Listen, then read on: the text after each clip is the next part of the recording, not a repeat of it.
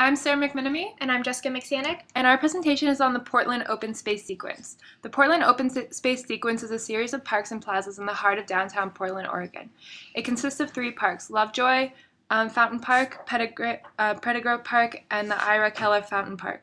Constructed from 1965 to 1987, the goal was to beautify and redevelop Portland, and it's considered to be one of the most successful urban redevelopment projects of all time. Each of the 3 outdoor parks can be thought of as rooms. They're separate areas for everyone to enjoy that are connected with paths that allow for many opportunities of discover.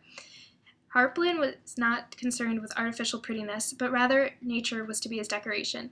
He focused instead how people would move through the area. The park was designed around the shapes of the cities.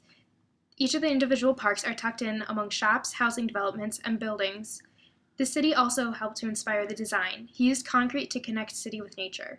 The parks flow like a river. From north to south, visitors encounter 4 fountains that represent a stream.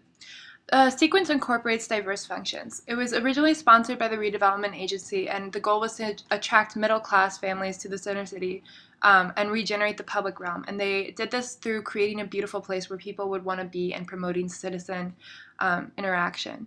The park really engages the user. Another factor which is incorporated is nature. It's a huge factor. Bringing the feeling of nature into the city and making it a more enjoyable place was the goal of this project.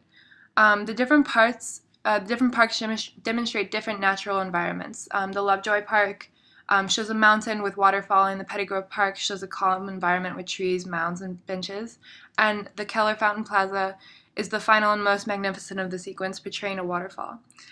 This incorporation of nature into the design portrays a value of nature both on the behalf of Halprin and on behalf of the city of Portland, and that essentially drives this design. The project was inspired by a series of streams and waterfall in Yosemite National Park, but also by a period of reflection that Halprin spent in nature. This period of reflection is really evident through his project. His wife, Anna Halprin, was also a huge influence on his work. She was a dancer and a choreographer, and he credits her with developing his ideas on movement and sequence spatially. And you can really see this reflected in the park as he makes the use of water the main event in the park. The Portland Open Space Sequence created a place of privilege in Portland, Oregon. It made an ordinary area in the city extraordinary. 3 distinct areas draw people of all ages and backgrounds to interact with nature and each other. This secluded area provides an escape from the city. All of these elements combine to make the Portland, Oregon Space Sequence one of the most successful revitalizations of urban areas.